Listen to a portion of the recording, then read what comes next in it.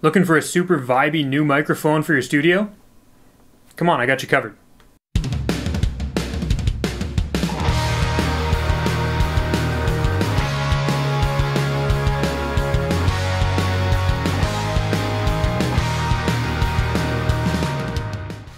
What's up YouTube? Welcome back. My name's Tony. So a couple months back I was on my way home and I noticed on the side of the road that one of my neighbors was throwing away an old rotary phone. Now I've been hearing for years that it can be a really fun DIY project to take one of those and turn it into a lo-fi microphone. So naturally, that's what I did. And here it is. Now you really don't need to keep the bass on it like I did. Really all you need is the handset. But frankly I thought this turned out pretty good and it makes a cool decoration for the studio. And here's how it sounds. As you can hear, it gives you that real cool gritty over the phone kind of sound. You can get to that sound a lot easier with one of these mics than messing around with filters and distortion. So, just a couple of days ago, I managed to pick up another old rotary phone. So I figured what a great opportunity to show you guys how to make a lo-fi telephone microphone for yourselves. Now before we get started guys, don't forget to hit that like button, that subscribe button, and that notification bell so that you can see more content like this when I post it. And now let's dive right in. So the process is actually pretty simple. We're going to open up the body of the thing, we're going to remove the handset, and we're going to wire it in such a way where we're going to be using the speaker side of the headset as our microphone. So why the speaker side? Frankly because it's just an easier mod to do it that way. Old phones like these utilize what's known as a carbon microphone. Carbon microphones were great for use in telephones because they were very cheap and had a very narrow frequency band, meaning that there was less audio information to actually have to transmit between two phones. You can wire up the microphone side to be usable as well, but to do that you either need to attach a battery pack to power the thing or attach a transformer to be able to use phantom power to power that side of the microphone. So if you guys are familiar with the Yamaha sub-kick microphone, you'd know that basically what that is an 8-inch speaker wired in reverse so that it sends an electrical signal rather than receives an electrical signal, essentially turning it into a microphone. Well, that's what we're going to be doing with this phone today. Alright guys, so here's what you're going to need to get started. You need a soldering iron, you need a Phillips head screwdriver, you need a solder sucker, a couple of claw hands to hold your work together, some solder of course, a cable end. I'm using a male XLR cable end, but you could just as easily attach this into like a 1/4-inch TS cable so you could plug it into a guitar amp, wire stripper, heat shrink wrap, and of course your phone. Now here's two soldering tips that I've found incredibly helpful. If you can find yourself some unused dentistry tools, these are made of aluminum, and aluminum does not stick to solder. So you can use these tools to kind of hold your work together without worrying about it sticking to the work. And the second thing is that reading glasses are basically just two little magnifying glasses you can put right on your face. I find in a lot of cases making the work just a little bit bigger, a little more easy to see, makes all the difference. Okay, so the first thing you want to do is open up the phone and detach the handset from the body of it. Now that's pretty easy to do. There's just one screw at the base of the thing.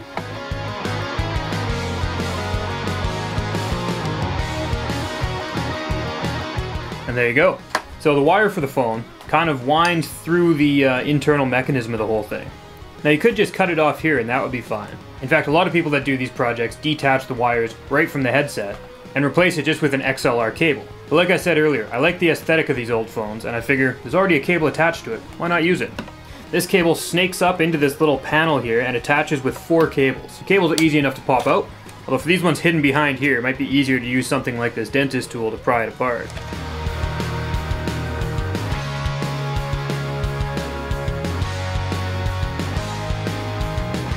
So if you just want your microphone to be the handset, then you can take this part and just get rid of it. But if you want to do like I did, and keep the bass as kind of a display for your studio, then just put it aside for later. Alright, so at this point we can unscrew the earpiece of the phone and pull the microphone up. The yellow and black wires are attached to the speaker, so we're going to take the yellow and black wires to solder to our cable end. Now I did some experimenting on my phone microphone, and I found that it sounded best when I attached yellow to pin 2 and black to pin 3. So if you're just going to do the one mod to your phone, you can just cut these cables right off and not worry about them.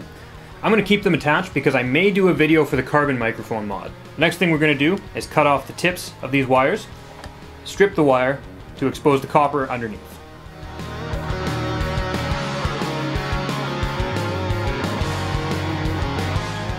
Okay, so at this point you're going to want to do two things. Firstly, we want to cut a piece of the heat shrink to place over those two wires, but we're not going to shrink it yet. Make sure you leave yourself a little bit of room to actually work with the wire. Then you're going to place the back part of your cable end on top of that as well.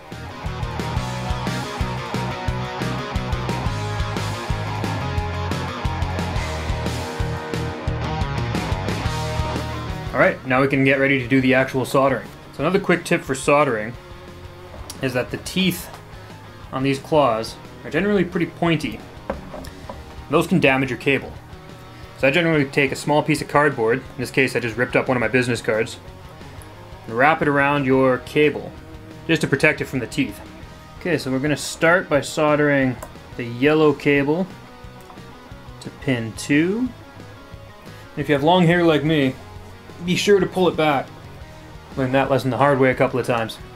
So if you guys are new to soldering, it's pretty easy, but it does take some practice. The main thing that you want to remember is that you're not just trying to melt a bunch of solder on top of some metal.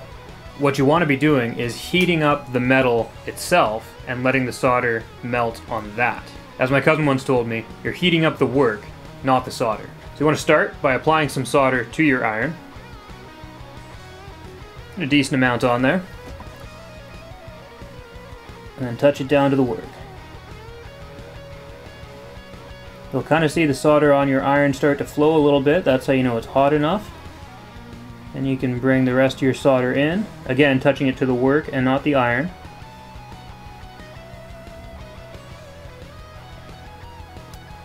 Let it melt and then let it harden on its own.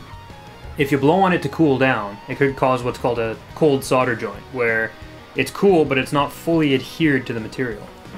Alright, now we're going to go black to pin 3. If you've still got some solder on your iron, knock it against your table to knock it off. And then make sure to clean your iron. I mentioned that you need a solder sucker before. Now I was working with a new cable tip. If you're working with one that's been used already, you'd want to clean off the post that you're going to be soldering to by heating up the solder, loading up this guy, and boom, getting rid of the old solder. Once you got those soldered together, you can shrink up your heat shrink. If you have a heat gun, that's the way to go. Otherwise, plain old lighter will work. Just make sure not to leave the fire on any one spot for too long. Alright, let's put this bad boy together and see what we got. Check, check, check. This one's a lot louder than mine is. So there it is, telephone microphone. If all you want is this handset to be your microphone, then that's all of this video that you need to watch. But if you're like me and you want to have a cool looking stand for this thing, stay tuned.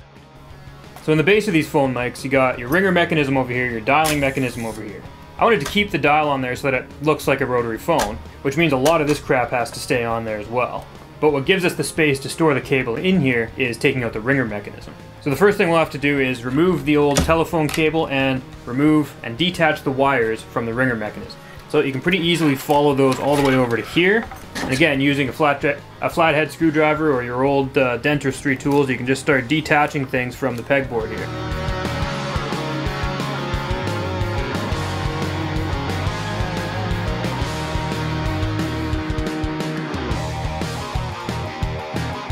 Alright, once you've got that disconnected, there's just one screw right in the middle here that holds this whole ringer mechanism in.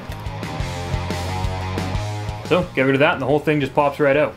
Then the last thing to do is just to make the hole there a tiny bit larger so you can fit your XLR cable right into there. Now there's probably a more elegant way to do this, but I just took a wire snipper and went to town on mine.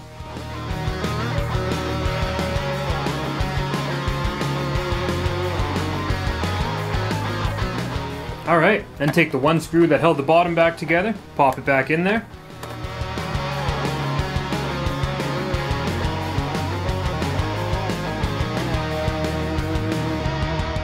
And there you have it, fully functioning telephone microphone and a cool display piece for your studio. Well, thank you so much for tuning in. If you liked this video and would like to see more content like this one, hit that like button, hit that subscribe button, hit that notification bell so that when I do post a new video, you'll know about it. And leave me a bunch of comments down in the comments section there. Let me know what you thought about this mod. Thanks again for tuning in, guys. I'll see you next time.